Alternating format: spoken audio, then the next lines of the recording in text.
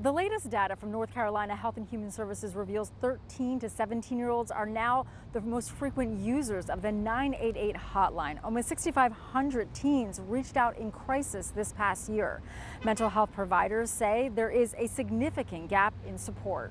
The mental health resources, they can't keep up. There's not enough in this community to serve this increase of the suicide ideation, the self-harming. There are real concerns as we start a new school year. Teens may struggle with social media, feel anxious or overwhelmed.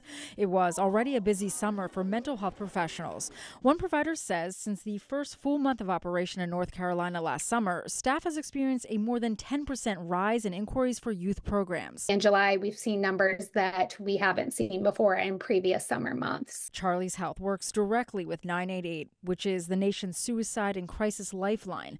In America right now, suicide is the second leading cause of death for young people between ages 10 and 14. State leaders are desperately trying to change the statistic. We've invested a lot in schools, both 988, making sure that those signs are available so people are aware of it. A few weeks ago, the nation's director toured 988's North Carolina site.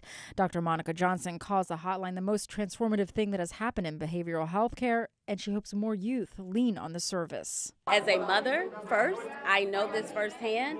These are our future leaders, and these are the individuals that are least likely to have stigma related to mental health.